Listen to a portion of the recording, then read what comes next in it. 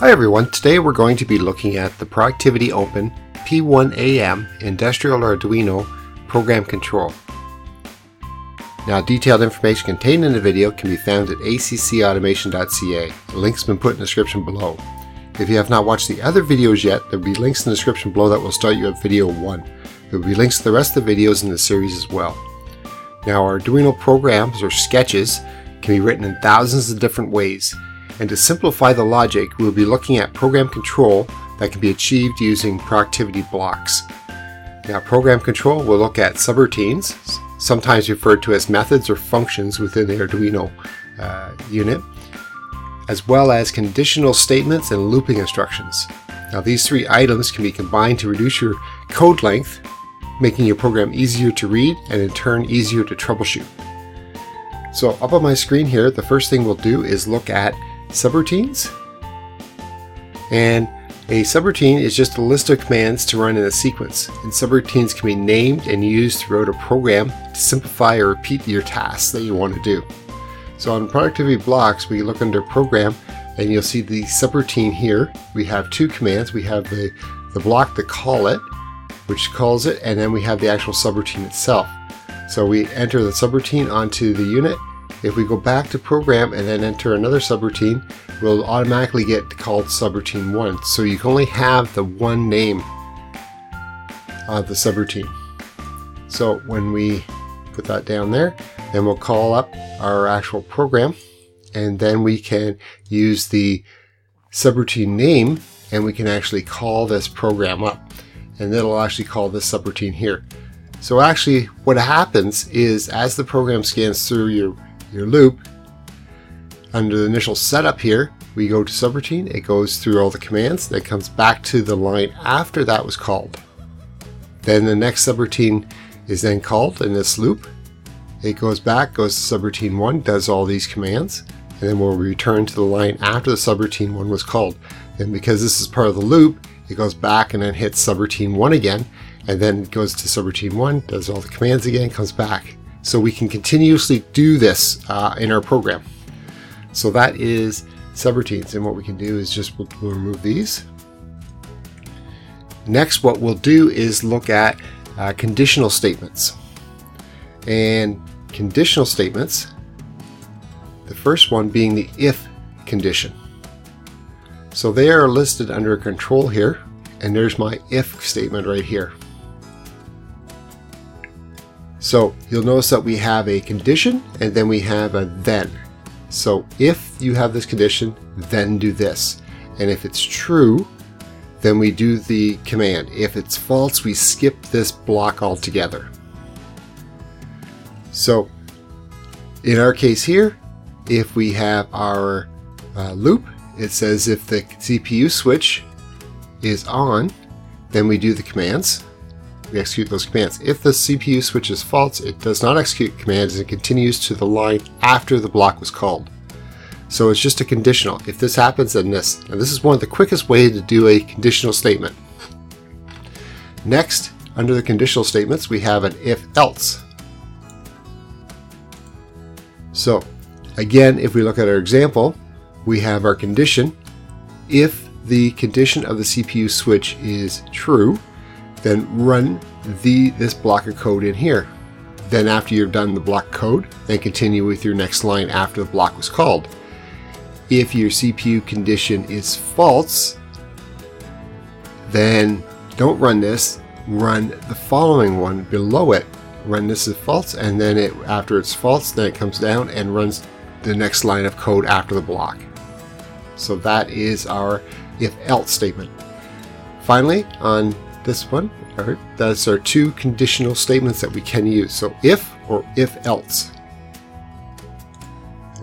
So next, what we'll do is look at our looping statements. And the looping statements will actually repeat different parts of your code a series of different times until either conditions are met or if the number of loops through that loop has, or through the program has completed. So let's take these off, and again, under control, the first one we have is the while loop. And again, we have a condition. And the condition in our case here, what we do is we have an integer value and we say is less than 10. So during our program here, what we have, or our sample program, we have an integer or set integer, and we set that to 0 in our setup. Then we have our while statement, and the condition is if the integer is less than 10. If it's true, then what we do is under commands, we are taking the integer value and increasing it by 1. So what this will do is it'll check to see if the condition is true. In our case here, when it first goes through, it'll be 0. It'll go to this, it'll say yes it is less than that. So then it goes into the loop and adds 1 to our integer value. It will then go back and check for the condition again, or loop back through, and says, is it now 1? Is less than 10? Yes. So then it increments it by 1 again. So now it's 2 until we eventually get up to the value of 10. And then it's no longer less than 10, so it becomes false. And then this will return to the line after the block of code was called. So that is the while statement, and the condition is made or looked at before you increment. So the next time through this loop, so once we're down to the line after and then come back original loop here, my integer value is still 10. So this is still false. So I don't go into the loop once again. So it's very important to know when you're entering the loop and when you're coming out of the loop, and what the variables are afterwards when doing a loop feature like a while. Next we have, under the control, a do while.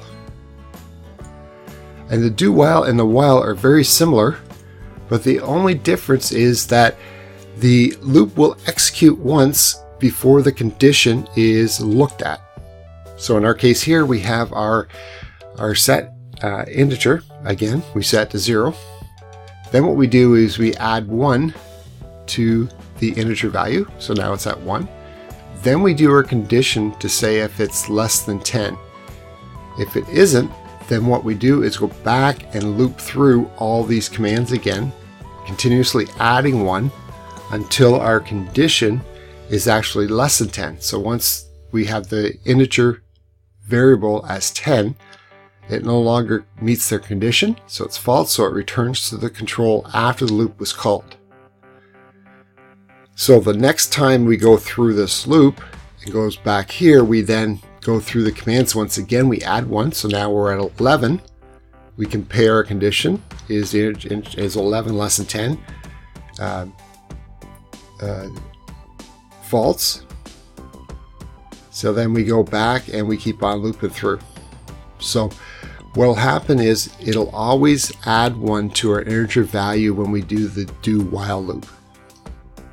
Okay. So that is the loop statements there. Then we have our while statements. We have while and do while. Next we have our repeat statements. And our repeat statements will always repeat the loop a certain number of times. So under control again, we'll go to the first one, repeat. And what it specifies is the number of times that the loop will actually repeat, and then we have the commands. In our case here, we have this example. We have set value again, integer variable will be 0. What we want to do is loop or repeat 10 times. And under our commands, what we do is take our integer variable, we add 1 to it. So through the scan here, we have 0. What we do is add 1. Then we have to go through here. We keep on adding 1 until we eventually finish the loop. Now we have 10. After we've got 10 times through the loop, we then come back to the line after the block was called, and then we continue with the next line of code. After that's all finished, we go back to our loop again, and we go through another 10. So the next time through this loop, now we have 20 at the end of that block. And it keeps on going until we change the variable or do something else. So that is the repeat. Then under control, we have the repeat with index. And this is a little different. Again, all we're doing in the repeat is keep on looping. And that looping will tell us how many times to go through. but with the repeat with index, we have an index value that points to the actual times through the loop that we're actually doing. So we can use this variable in our commands to determine where we are in that loop. So in our case here, again, we have a very similar program. We set our integer variable to 0. We then go to our repeat with index, and our index variable is set for index variable. We are going through 10 times, and we're going to add 1 each time. So the program functions exactly the same way, but in this case here, if I need that index variable or know where I am within the loop, within our commands here, we can use that variable. And then we have, finally, under control, we have our repeat for range. And we have an example of this. Again, this program is going to do exactly the same thing as we did before and repeat 10 times. But it allows me to specify the start, the stop, and the step in which we're going to increment. So in our case here, again, we set our integer variable to 0. We have our index variable, which again tells us where we are in the pointer. We have our start variable, or start integer. We have our stop integer. So in our case here, we're going from 1 to 10. And our step tells me when I'm going to go through it. So every time through the loop, I add 1 to my start. So it'll go from my start value to my stop value. So 1 to 10 with a step of number 1, or an increment of 1. Now this could also change. We go from 10 to 1 with a step of 1, which doesn't make sense, so it'd have to be a negative 1. So 10 to 1 with a step of negative 1 will actually perform the same thing. We could also go change the step number, so we can go 1 to 10 with a step of 2. In that case, then we will only go through 5 times through the loop before we go back to the control goes back to the block after it was called. So remember that repeat will always loop through your program, no matter what. And then finally, on both or all of the control loops, we have what's called a break. And the break can be added to any of the do while or the repeat instructions in order to stop that loop from executing within the cycle and break out of it and go to the next line of code after. So it will break this loop that we're going through. So if we're halfway through, say number 5, and we execute the break command within our commands here, it will actually stop the loop from executing and return to the control to the instruction after the repeat or after that call. So let's look at an example. And remember, this is supposed to make your program easier to read. So let's look at one here. There we go. There's my productivity block that I have done. And here's my program block. And my program block, what we have is we have our setup, and we've called a subroutine, and that subroutine is called initial settings. Then we have an if else. So if the CPU switch is on, then we print to monitor. If the CPU switch is off or else, we monitor close. And then we continuously loop to watch for that CPU switch going on. We print the monitor, monitor close. So that's our entire program. Very easy to read right now the way it is. And you can see here that now I can segregate my program out and work on certain parts of my code on another area within my productivity blocks. So let's look at their initial settings. In initial settings, what we do is we take our serial print that we talked about last time to our monitor. We set this up for 115,200 baud. We have our serial port 891, and we have through the monitor. Then what we do is set a Boolean variable to high or on. So that is our initial settings. Now if we go through our program, now we go into our loop, then we go to our print to monitor. So let's look at our print to monitor. Our print to monitor looks at our Boolean variable, which is high through our initialize setting. Then what we do is, if it's high, then we do this. And what we do is we do a loop, a repeat for range. We're going 1 to 10 with a step of number 1. And we're going to print the index variable, which is right here, which is my start to my stop.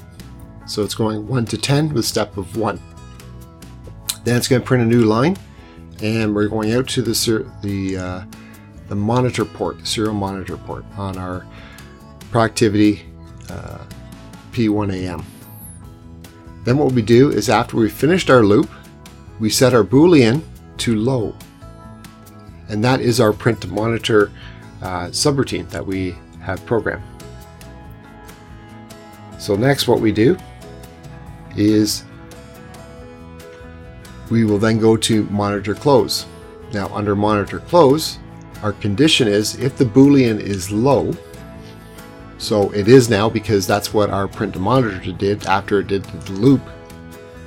Then what we want to do is we flush our port, so we ensure that all the communications have completed on that port.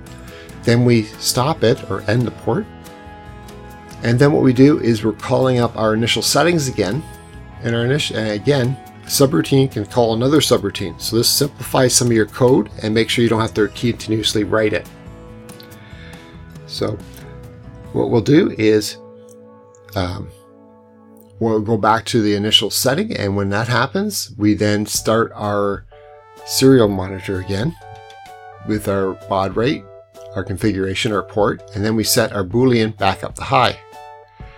Then this monitor, because we haven't got our CPU switch here, it then does not trigger again, because we no longer have a condition that it's low. It's now high because we set our initial setting. So it basically sits there and waits for this switch down to change again. So that is our program. So what we can do is we can just verify that, and it will now automatically compile it into our C++ code of our IDE.